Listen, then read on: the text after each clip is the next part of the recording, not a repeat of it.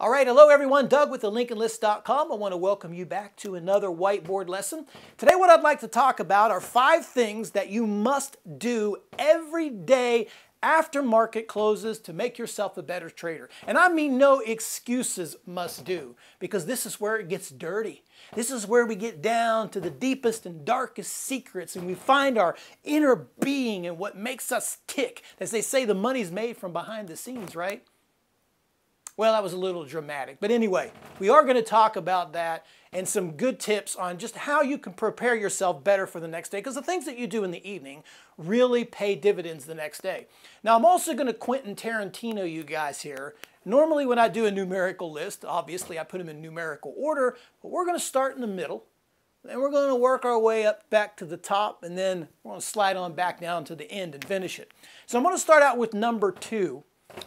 And number 2 may seem kind of obvious, but that's called the review. Of course, you want to review your body of work for that day. You want to look back through your trades.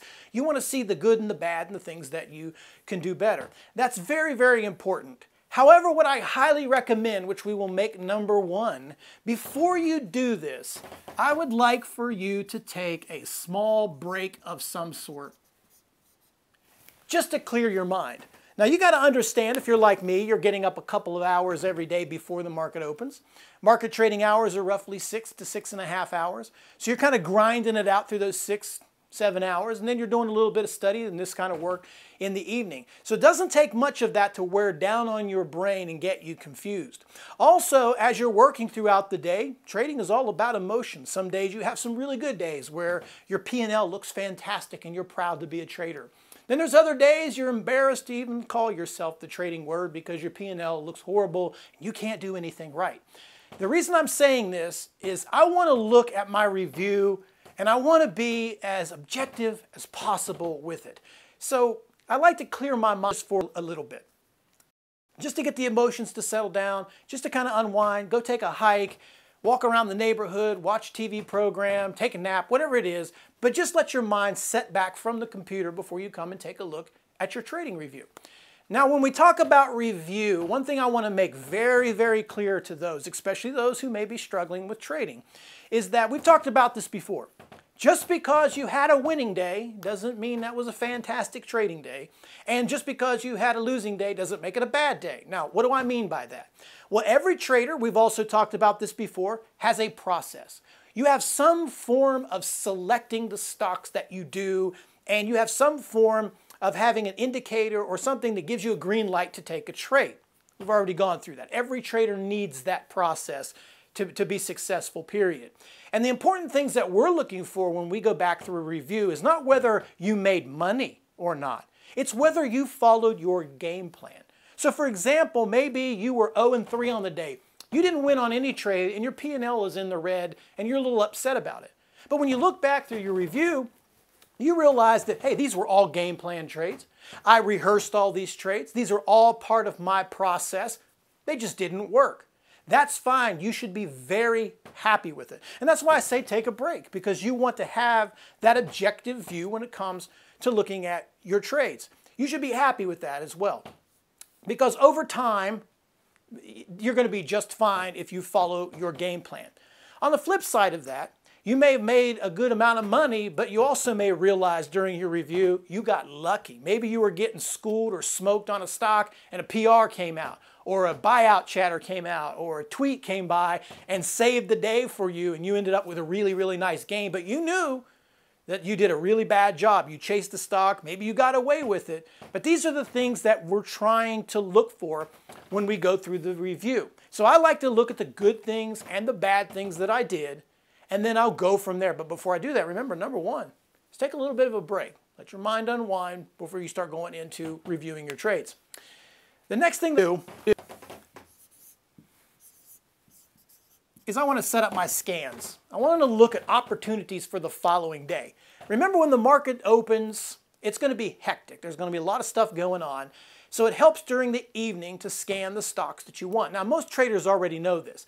The depressing thing about it, and the reason it becomes difficult to continue and be consistent with this, is because 95, more than that, probably 95% or more of all the stuff you scan never comes into play the next day. This is just what it takes to be a trader. This is where other traders fail while others succeed, because they're willing to do the work that other traders won't. And it's frustrating sometimes to look through 100 to 200 charts at a night just trying to find maybe one opportunity, and then the next day you realize none of them panned out. Again, don't get disappointed in that, because this is what it takes to be a trader. So you're going to have to scan through those stocks. Now, what I like to do is get myself about a handful of maybe 4 to 8 opportunities. I kind of listed trades, but they're not trades. So 4 to 8 opportunities. I want to narrow it down to 4 or 8 charts that I kind of like, carrying those over into the next day. And then, of course, when the pre-market comes, I'll narrow that down even more. But I like to just get a benchmark of a good 4 to 8 stocks that I want to trade and set up alerts on these trades and kind of set up the idea on it. And if you're new, it even helps to write out the trade. So saying that you're going to buy a breakout if it hits 50, if it bounces off a VWAP, you write this down so you follow that plan, especially if you're new, the next day. That helps you be a little bit more successful. Number 4,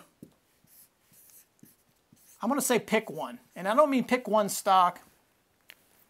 But during all of this, especially your review, you're going to realize there's some things that you need to work on. No matter how good your trading is, you always need to work on something. One problem I had a lot when I was new is I tried to fix everything. And I tried to climb Mount Everest in one afternoon. I just tried to fix it all the next day. And again, you're asking a lot out of yourself. What really made a difference is just picking one thing to work on the following day. So when you look through these results and you realize, you know what, I'm chasing stocks, I'm getting terrible entries. Or maybe you say to yourself, you know what, I'm just getting whipsawed, I'm just getting stopped out too soon. I must not be reading these charts right, or I must not be seeing something right. Or, you know what, I'm leaving an awful lot of money on the table. Rather than try to fix all of that at one time, just pick one thing. So for example, if it's just leaving money on the table, that's all I want to work on the next day, is try to be more patient with those trades. I'm trying to take more time. If it's exits, or then I want to just try to pay attention to that. Once I've gotten back into a rhythm of getting great entries or getting great exits, then of course I'll just conquer the next problem. That's as simple as that. But just pick one thing that you want to work on and then go from there. And last, of course, is chill out. Chill out, man.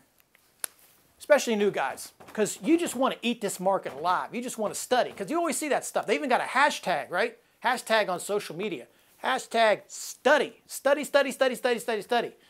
I mean, you can only study so much before you're going to crisp out your brains. If you're my age, you just lose it, after a couple of hours. You don't want to wear yourself down. Longevity is very important, and you got to pace yourself in trading. I've often referred to trading as a lifestyle, and this is what I mean. If you get up like I do, a typical day for me is 5 a.m. Pacific time, and I'll do a couple hours of pre-market. Market opens at 6:30. Then I'll trade from 6:30 to 1. Then I'll take my break. I'll do my review this last till about 3. And then, of course, I'll do my watch list and other things for the trade room and answer my emails. I'm living in this trading bubble. I'm in this whole universe of trading. It is a lifestyle. I live everything. I'm not going to read any trading book at night. I'll save that for the weekend when I do read. Got to be honest with you, I don't often read. That's probably obvious. But again, what I'm saying is pace yourself. Of course, you want to study, but you want to make sure that you're doing the right things and you're not burning yourself out. Because if you try to do too much, too fast, you don't have a plan, these are the little small details that really mess traders up and cause them to lose money. And that's what I'm trying to keep you from doing, is losing money. So anyway, I'm going to wrap it up right there. I hope some of these help you just become a better trader. Now, there's certainly other things that you can do post-market, but I think this is a great benchmark of the things that you should be doing to just get yourself in the right mind frame to be successful and get yourself a good game plan for the next day.